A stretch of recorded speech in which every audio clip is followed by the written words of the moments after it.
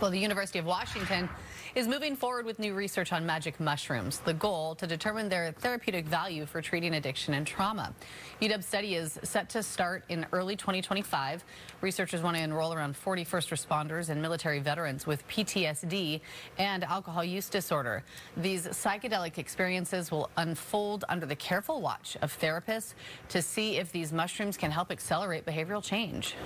Psilocybin and a lot of the other psychedelics most likely induce a form of neuroplasticity, meaning that it essentially kind of primes the brain to adapt and learn in a very rapid way. And the main question that we're trying to answer is, is it safe to even administer psychedelics to this group? If you look at prior studies, this group has been excluded from all studies because of their risk profile. They are a high-risk group. Now, Washington lawmakers are taking a slow and cautious approach to approving magic mushroom therapy. The UW study was mandated and funded under a law passed in 2023, and the research is expected to run for about a year.